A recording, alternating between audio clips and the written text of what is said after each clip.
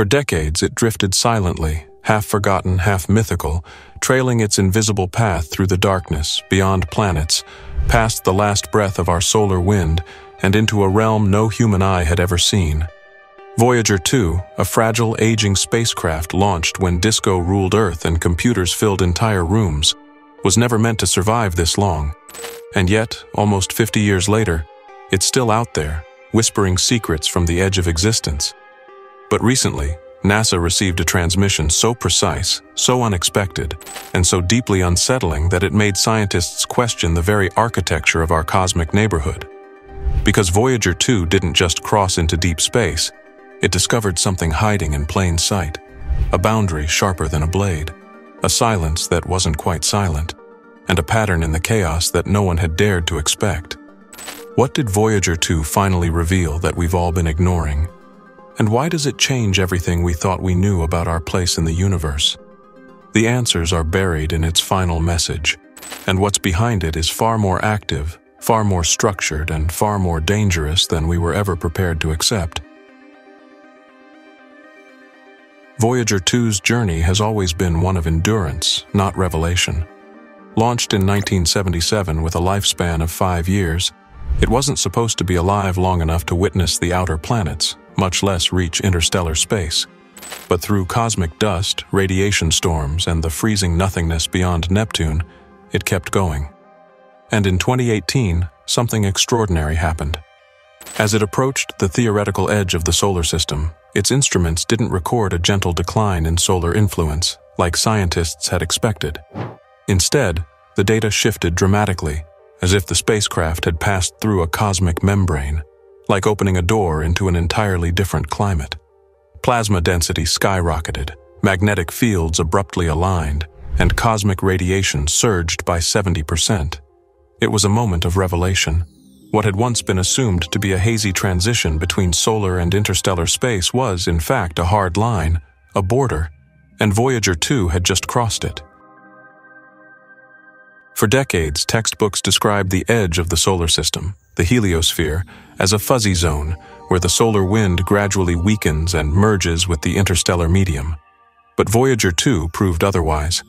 The data revealed that the heliosphere acts more like a cocoon, pulsing, flexing, and reacting to the sun's activity like a living organism. During solar maximums, it expands, pushing the galactic environment away. During minimums, it contracts, exposing our system to more radiation. This dynamic behavior meant the boundary wasn't static, it was alive. And Voyager 2, approaching from a slightly different angle than Voyager 1, found that it crossed this frontier at a different distance, 121 AU instead of 119 AU. This discrepancy wasn't random. It revealed the boundary breathes, flexes, adapts, and that changes everything. Because it means the protective bubble that shields Earth from the galaxy's violent radiation isn't permanent. It's fragile, and it's shrinking. But the most baffling discovery didn't come from radiation or plasma. It came from magnetism. As Voyager 2's instruments stabilized in interstellar space, scientists noticed something chilling. The sun's magnetic field was nearly perfectly aligned with the interstellar magnetic field outside the heliosphere. That kind of alignment was never supposed to happen. Prevailing models predicted a chaotic interaction, a messy blend of forces clashing at awkward angles. But instead, it was clean, seamless, as if both magnetic fields had been shaped to meet. This raised haunting possibilities. Was this area of space naturally organized in this way? Had the sun carved a perfect path into the galaxy? Or, more disturbingly, was this alignment intentional? Theories erupted. Could this precise interaction zone act like a galactic filter? Or worse, could it be monitored by forces we can't yet understand? Voyager 2's data didn't confirm answers, but it asked terrifying questions. Then came the blackout. In 2019, Voyager 2, the most distant working probe in human history, suddenly fell silent. No warning, no error code, just silence. Engineers at NASA watched, helpless, as the probe went dark, more than 11 billion miles away and unreachable in real time. Hours later, it came back online, seemingly without human intervention. The cause? Officially unexplained. NASA attributed it to aging hardware, but buried in the telemetry were strange electromagnetic spikes, anomalies that didn't quite match known patterns.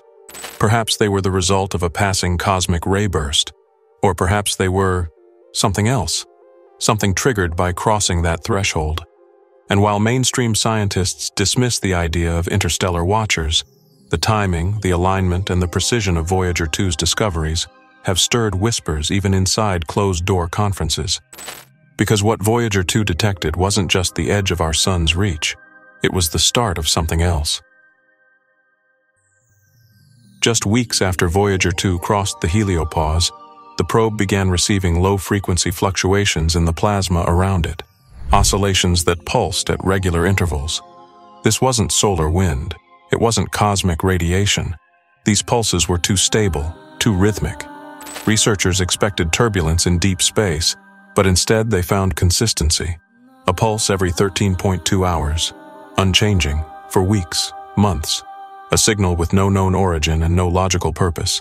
And the most disturbing part? It wasn't affecting Voyager's instruments directly, but its communication lag subtly adjusted as if being dragged, as if the medium of space itself was shifting. Like something enormous just beyond our sensors was breathing, compressing and relaxing the fabric of the void. When the data was converted to sound, it resembled a heartbeat. Not mechanical, not artificial, but organic. Almost like Voyager hadn't just left the solar system, it had entered something else. While the pulse continued, Voyager 2's plasma wave instrument began detecting bursts of activity that, at first, seemed random, sudden spikes in energy followed by lulls. But when mapped over time, the data revealed a pattern, a recursive wave, almost like a spiral, increasing in amplitude at precise intervals. This wasn't just strange, it was structured. The periodicity mirrored Fibonacci sequences, the mathematical ratio that governs everything from seashells to galaxies. Some scientists were baffled. Others whispered about embedded intelligence. Was the plasma merely reacting to the probe's presence, or was it transmitting?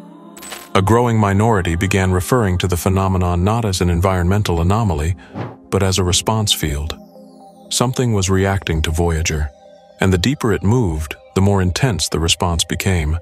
What began as noise was starting to look like language. When Voyager 2 sent back its most distant magnetometer reading yet, the numbers didn't just plateau, they inverted. The field didn't weaken, it turned. Space itself was folding in ways that defied Newtonian expectation. It was almost as if the probe had passed through a zone where time and energy flexed around it. A lensing effect, but without the mass to explain it. As engineers and astrophysicists scratched their heads, a radical idea took form. Maybe the heliopause wasn't a wall. Maybe it was a window. One way, directional. A filter that allowed signals out but dampened anything coming back in. If true, this would mean our solar system isn't just a bubble. It's shielded, perhaps deliberately. And Voyager 2 just punched a hole through it. Something on the other side might have noticed. And then, the impossible happened. Voyager 2 began transmitting telemetry logs that hadn't been recorded. Data from dates years earlier, encoded in formats it was never programmed to use. The internal memory, already stretched thin, seemed to be rewriting itself, accessing subsystems long considered dead.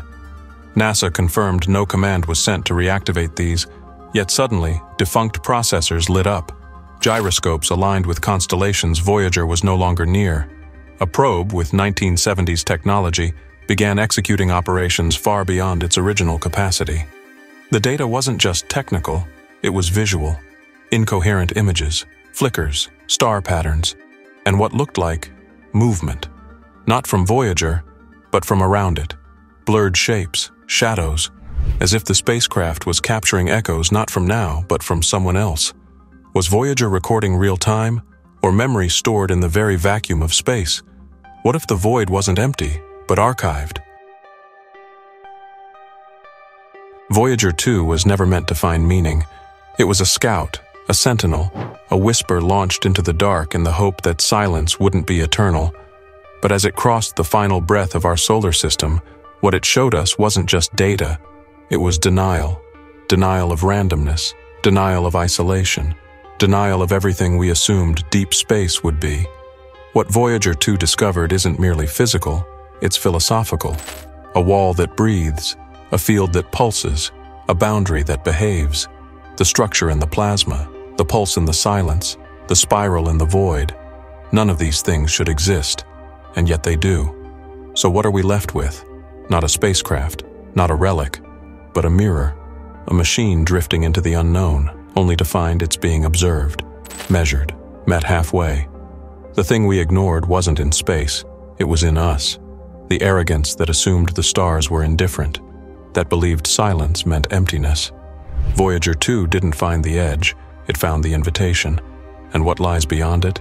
Perhaps not an answer, but a witness, something watching us, recording our reach, judging the precision of our machines, and the intention of our curiosity.